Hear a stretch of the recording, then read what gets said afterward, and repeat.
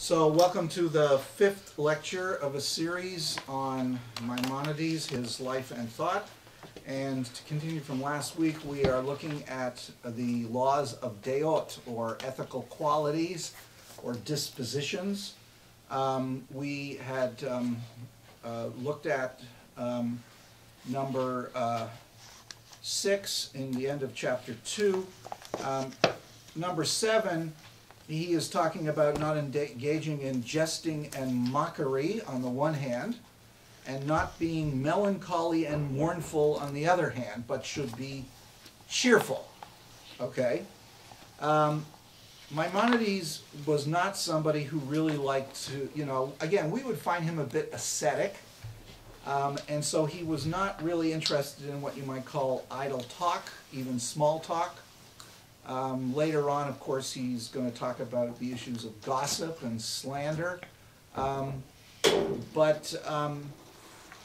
He's not that much interested in, you might say, the secular activities which contemporaries of his did do.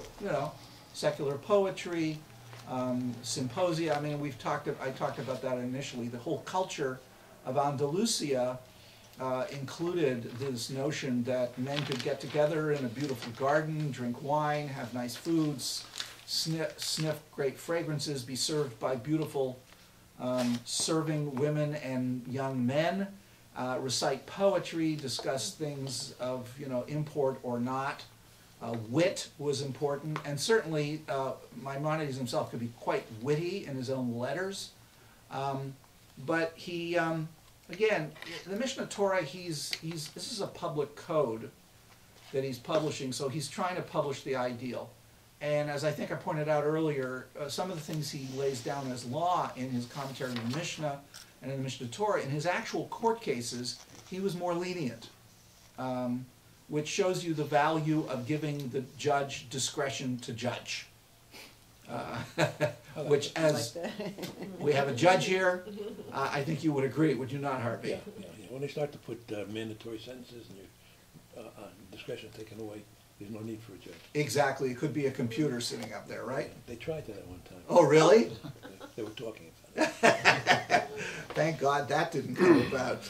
Okay, so let's take a look at chapter 3, because here he deals with a very interesting issue, that of asceticism in a very strict sense, which was quite well known in his day amongst all the Abrahamic traditions, that there were people who decided to live an ascetic life. And of course, you have a long tradition of asceticism in all the Abrahamic traditions. One of the things that one of our kind of misinterpretations of Judaism is the idea that Jews were never ascetics. That's not true. In fact, Christian asceticism partly has its origin in Second Temple Jewish asceticism. We know of the Essenes, who amongst whom the elite of the Essene community were celibate. They certainly lived a monastic existence if they were the people at Qumran. We know from Philo in Egypt there was a group called the Therapeutai, who were a kind of monastic group, but they were co-ed, so to speak. They were men and women. And even the rabbinic tradition through the Pharisees has a certain ascetic stream in it. There's a fine book on Jewish asceticism by Dr. Eliezer Diamond, who teaches at the Jewish Theological Seminary some years ago. He published a paper on asceticism in rabbinic Judaism, which is quite good. I'd read some of the papers he based on. I haven't read the whole book yet. But it shows that there's a stream of asceticism running through our tradition. Certainly, Jewish philosophers practiced a certain amount of it, like Maimonides. Again, a kind of moderate asceticism, as you will see. But also Jewish mystics. So the idea that somehow, we never did this is completely foreign. The one things that we didn't have in the rabbinic period are celibate monastic communities, because our tradition did not believe in celibacy, strict celibacy. Although there is one famous rabbi who was discussed in the Talmud who never got married because of his love for Torah, so to speak. So again, we have to understand that's kind of, and in Maimonides' own day, You had Christian monastics in Egypt. You had Sufi and other Islamic ascetics. And you had Jews who were attracted to Sufism. That was one of the biggest spiritual challenges to the Jewish community in Maimonides' own day, was the attractiveness of Sufism.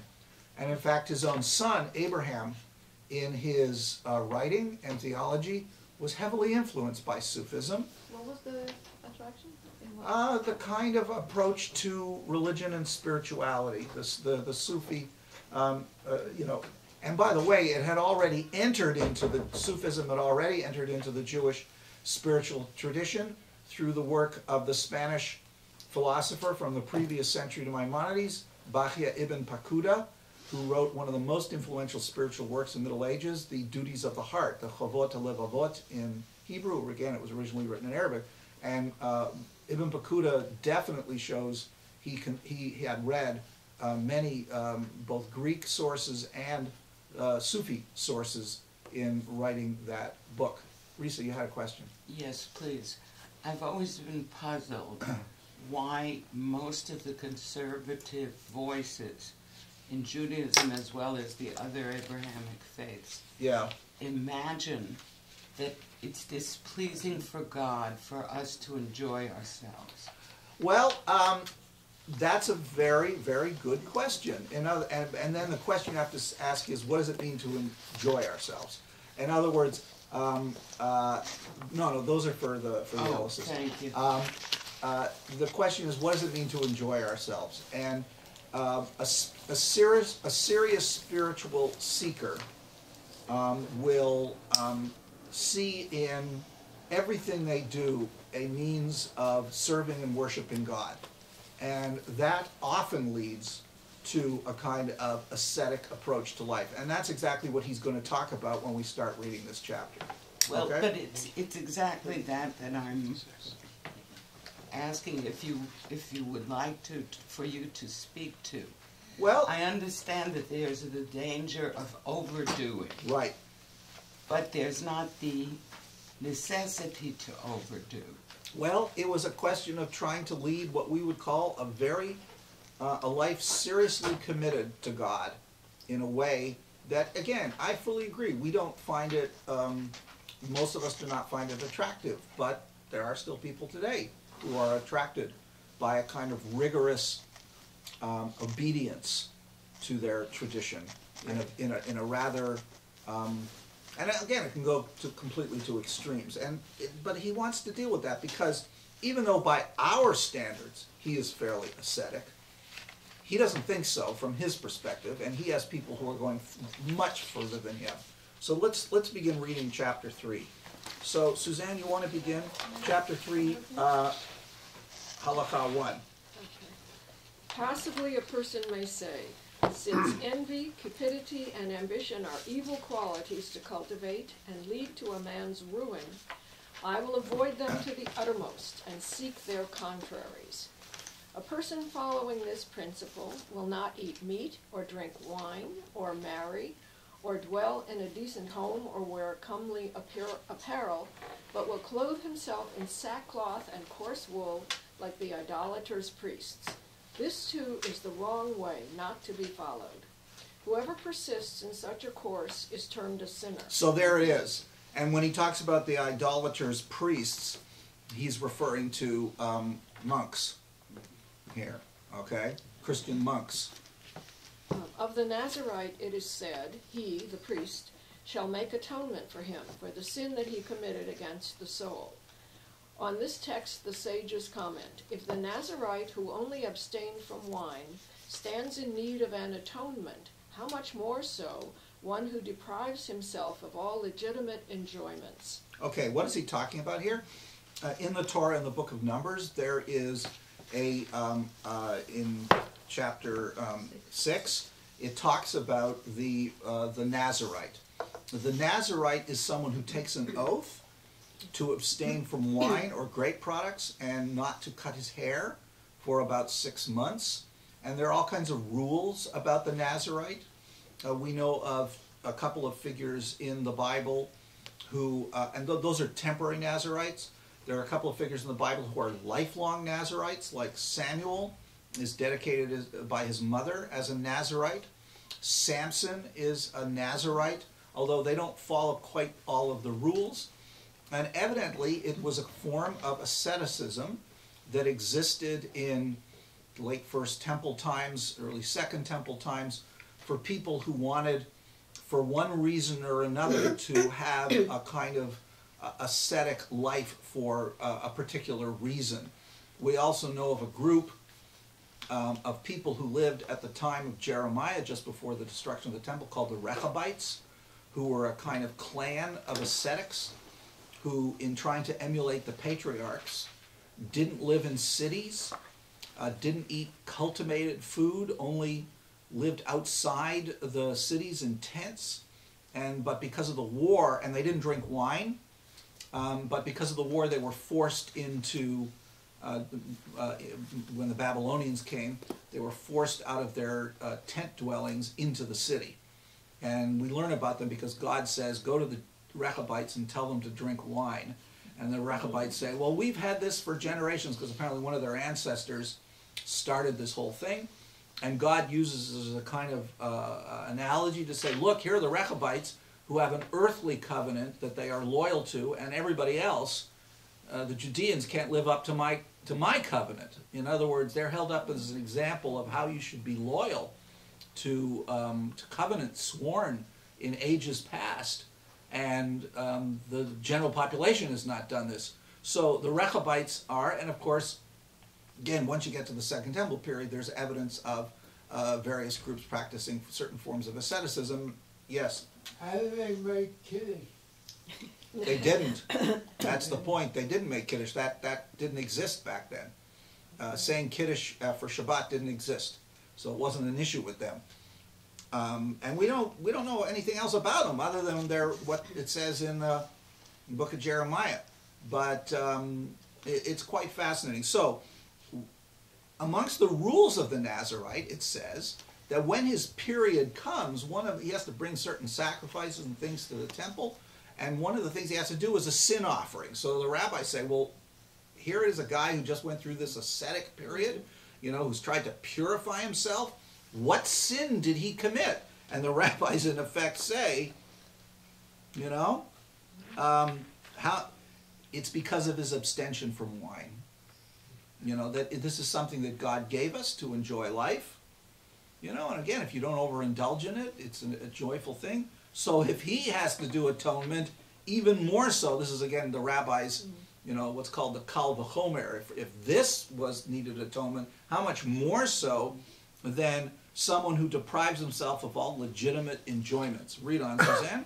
The sages accordingly enjoined us that we should only refrain from that which the Torah has expressly withdrawn from our use. And no one should, by vows and oaths, inhibit to himself the use of things permitted. Do not the prohibitions of the Torah, say our sages, suffice you, that you add others for yourself? In this condemnation, those are included who make a practice of fasting.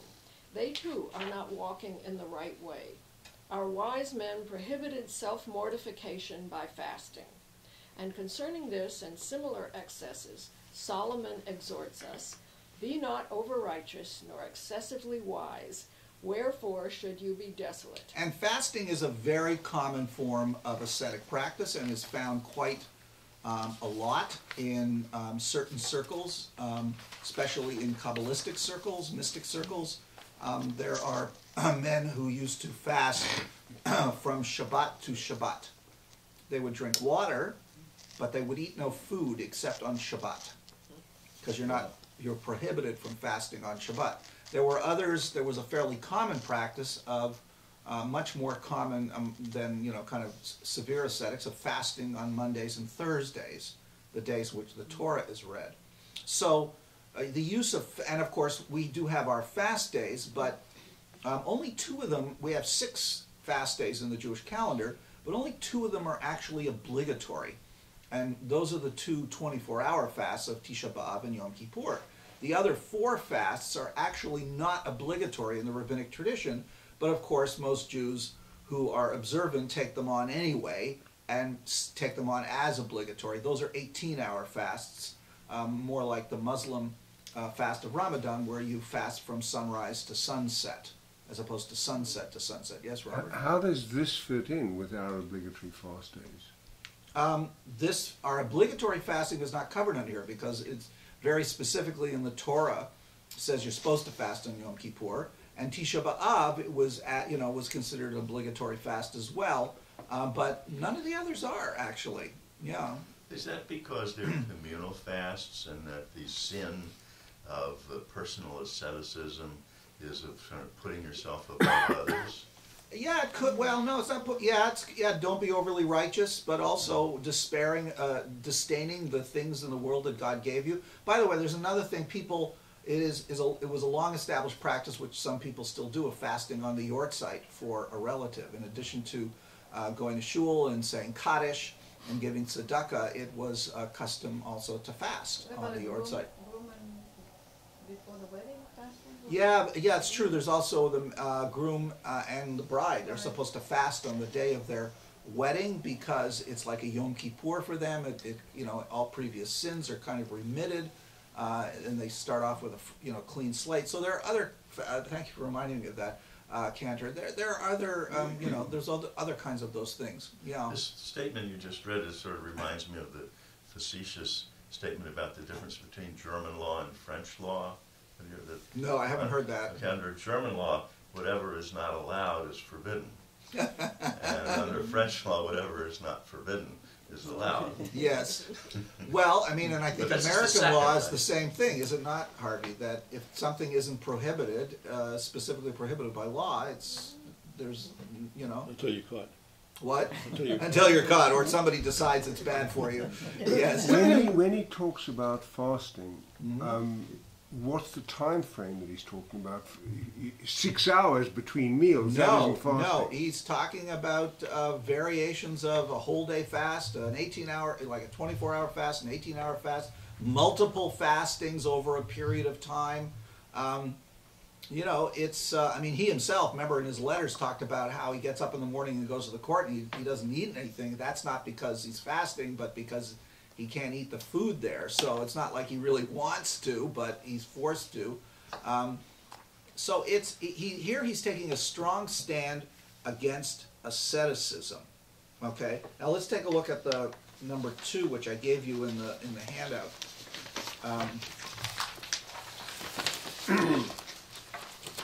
Which he didn't put in here. So Irma, do you want to read it? We're On page 1 of the material. laws of ethics. Yes, chapter 3, halacha 2. Okay. A person should direct his heart and the totality of his behavior to one goal, becoming aware of God, blessed be He. Now that's very important. He's rejected extreme asceticism, but he has said the goal of life is to become aware of God, right? That for him is the highest ideal, which in fact at the end of the guide he talks about, that in effect you are, and there's a kind of, people often contrast, mysticism with philosophy, but there is a kind of mystic quality to philosophical spirituality, to become aware of God to the greatest possible extent. The person who became the most aware or apprehended God was, of course, Moses. But the goal of life, the meaning of life, is in everything you do, is to reach as close to that state as you are capable of intellectually and spiritually. So we might see this as a kind of asceticism if this is the goal of everything in life. Read on, because it shows you what he includes in this. The way he rests, rises, and speaks should all be directed to this end. For example, when involved in business dealings or while working for a wage, he should not think solely of gathering money. Rather, he should do these things so that he will be able to obtain that which the body needs: food, drink, a home, and a wife. In other words, you should not love the acquisition of money for the acquisition of money, but only for the practical ends which you will be able to achieve, which are part and parcel of the proper life according to Jewish tradition. Including a wife. Including a wife, to be Along with married. a In other words, nice again, chair. this is against celibacy. Okay, go on. Similarly, when he eats, drinks, and engages in intimate relations, he should not intend to do these things solely for pleasure, to the point where he will eat and drink only that which is sweet to the palate, and engage in intercourse for pleasure. Rather, he should take care to eat and drink only in order to be healthy in body and limb. Therefore, he should not eat all that the palate desires, like a dog or a donkey. Rather, he should eat what is beneficial for the body, be it bitter or sweet.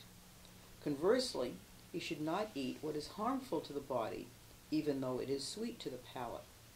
For example, a person with a warm constitution should not eat meat or honey, nor drink wine, as Solomon has stated in a parable. The eating of much honey is not good. One should drink endive juice, even though it is bitter, for then he will be eating and drinking for medical reasons only, in order to become healthy and be whole.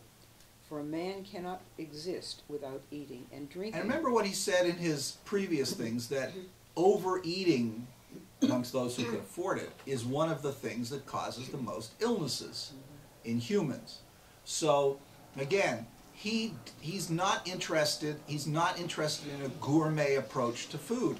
Food for him has a very practical and functional goal to fill the body's needs and to keep it in good health. And therefore, if you are of certain constitutions, therefore you should avoid certain kinds of foods, because your humors, remember we looked at the charts about the various kinds of humors and how they turn people into various kinds of inherent characteristics. Therefore, if you are of one kind, you should eat to kind of balance that out. Again, this is part of the whole notion of the balance. You should seek a kind of balance in both body and soul. All right? So now he's going to come to sex. Similarly, he should not have intercourse except to keep his body healthy and to preserve the human race. Therefore, he should not engage in intercourse whenever he feels desire, but when he knows that he requires a seminal emission for medical reasons or in order to preserve the human race. Now here's where Maimonides goes against the rabbinic tradition, right? There is very, very clear in the rabbinic tradition that it is perfectly acceptable to have sex for pleasure with your wife, right? Maimonides is really one of the only people who say that its primary reason is for procreation. And medical reasons. Yes, but for him it's primary for medical reasons. And in fact, in another place he even says that during sex you should focus on, again, connecting with, that you should be focusing on that you're doing this for procreation. That's just a little Yes, it does. Yes, Suzanne's right. It does approach a kind of Catholic perspective. The Catholic perspective is that sex is only for reproduction, and in fact, there was a Catholic doctrine, much ignored, that when a married couple is beyond childbearing years, they're supposed to then be celibate and not to have sex with each other. John Paul II tried to revive that idea. It's still on the books, but his campaign failed miserably. Yes, Brian? Any evidence that how Mrs. Maimonides felt about having such a romantic We don't husband? even know her name. Okay. But the other thing is that there was a book written in the 13th century called the Igeret HaKodesh, the Holy Letter. It's attributed to Nachmanides, but he didn't write it. It's an unknown writer. I don't remember whether it was, scholars believe it was written in France or in Spain. It's heavily influenced by Kabbalah, there's no doubt about it, but it's basically about sex. And although it, brings in sexuality into the whole Kabbalistic system, and there is that's a whole other issue, the sexuality that is in a lot of Kabbalistic symbolism. In the book, it specifically says Maimonides was wrong, that sex for pleasure is a good thing, and even gives people hints on how to do better at it. It's a sex, with all of its circumlocutions, the last part of the book is a manual for achieving good sex. But I'm trying to really, I think there's a broader point here in that he seems to set aside the whole idea that it's good to make other people feel good. It's a good thing to affirm other people, to nurture other people, Absolutely. to help other people. It's just you and getting your body in perfect shape, and then you and God, and everyone else to hell with them.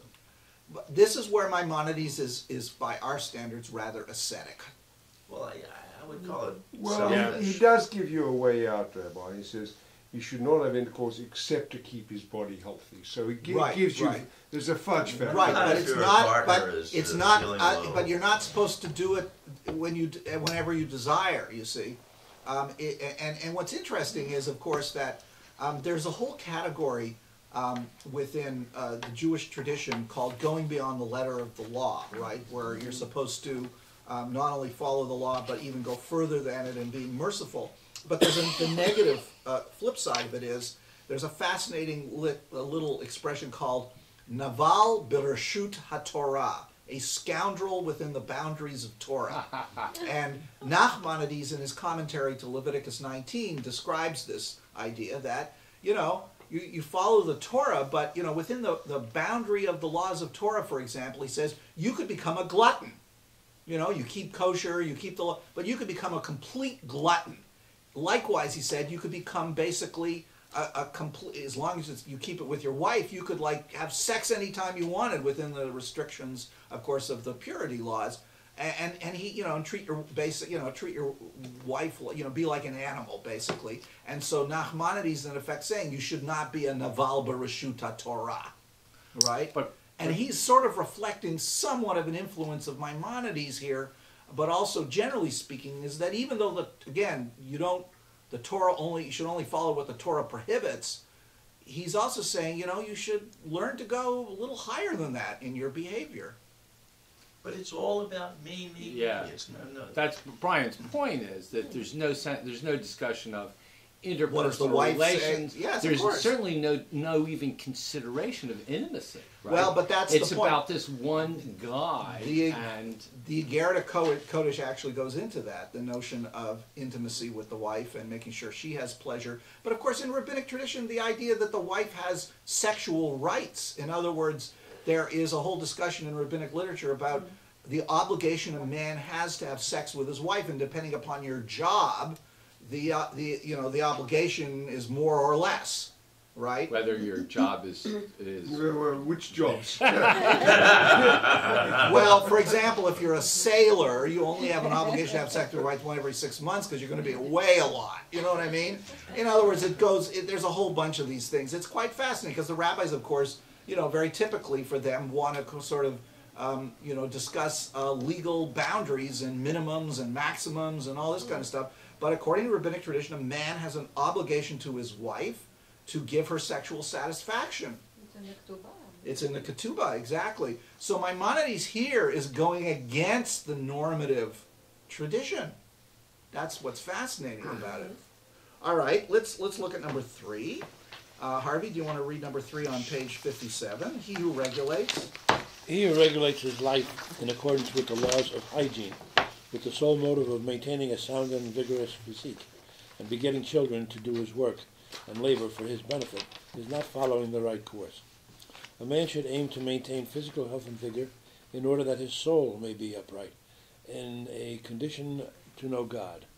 For it is impossible for one to understand sciences and meditate upon them when he is hungry or sick, or when any of his limbs is aching. This is a good point. In other words, and this you will see in the guide, that Maimonides has both what you might call an agenda for the individual, but also for society. When a person is starving or sick or in a situation of war or where the society is broken down, you don't have time for science and philosophy. So he wants to create both within the individual and within society. That's his political agenda, which comes out very clearly in the third part of the guide. For him, the laws are functional. They lead to something. They are not to be followed in and of themselves. And here, there is a very interesting division within the Jewish tradition, dating even back, I would say, to the Bible, but certainly in the rabbinic tradition. Why do we follow the commandments of God? One answer is You do it because God said so, and their value is the following of them in themselves, and you don't need to know the reason why. Okay?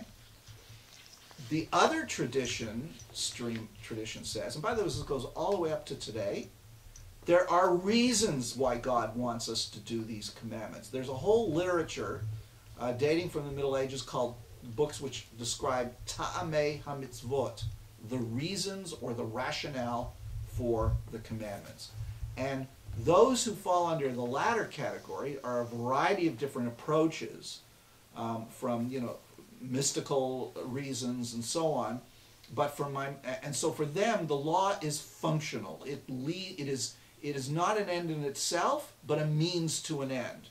And for Maimonides, the means to the end is a healthy person in mind and body, or soul and body, and a healthy society, so that those few individuals who have the capability to do so will study the sciences and the philosophy and become the great sages and wise men, and even possibly the prophets. So, and again, I can show you literature today from Orthodox thinkers who say it's very nice to find reasons for the law, but that's not the point. If you believe that God commanded it, that's all you need to know. Whereas Leibovich and Norman Lamb, for example, whereas when you look at somebody, a modern kind of exponent of aside from the Kabbalists, if you take a look at Mordechai Kaplan's approach to the Jewish tradition, he doesn't call them mitzvot anymore, but for him, they are functional. They have a reason within, either they are moral in a general sense, or they're there to maintain the Jewish identity. Yeah, Sefer HaChinuch, there's a lot of, the book's called Sefer HaChinuch, which I think is 14th century. There's a lot of books from the Middle Ages which attempt to go into the reasons for the commandments, but there is a strain of tradition that says, you just follow it. Doesn't matter what it means. Now, in the Torah itself, I believe that most of the time, the Torah is seeking to give us reasons. It's what one scholar called that the law in the Torah is justified law. It's not just that the Torah says do this, do this, do this, but so often it tells us why. Yeah, there's a difference in some people, but again, that's that whole difference between laws which are considered easy to understand and those that are not easy to understand. Sa'adya Gaon earlier in the Middle Ages says, the ones that are easy to understand, the general moral laws, that we understand their rationale. The ones that we don't understand, we just do them anyway because God commanded them. And Maimonides is very much against that approach. He says all the laws have rational and functional reasons behind them, even if you don't know what they are or have trouble figuring it out. He says there's just those that are easier to understand and those that are more difficult. And he devotes a good part of most of the third part of the guide to going through the commandments and telling you what they mean. Right? Everything. He goes through everything. I think the one thing he says that the only person who really understood it was Solomon, was the red heifer. The paradama, the red heifer, the law in Numbers where if you touch a dead body, there's a whole process of purification which includes using the ashes of a red heifer, a calf that was all the hair was I would say reddish brown really. Even Maimonides has difficult figuring that one out. But the point is, he says if you don't understand the reason for a law, it's because of your own, you haven't done the work, you haven't studied it, or you're just mentally incapable of understanding it. And so that's one of his functions in the guide, is to give you the reasons for all the mitzvot. So you will see that they are all rational, even the ones that seem incredibly irrational, like the paradama, like the law against mixing wool and linen. And for Maimonides, many of these laws have pedagogical reasons to inculcate certain ideas and values. So anyway, that's a bit of a point. So let's read on. And in cohabitation. And in cohabitation, one should set one's heart on having a son who may become a sage and a great man in Israel. So while you're having sex, that's what you should be thinking of. Bit of a killjoy there, isn't it?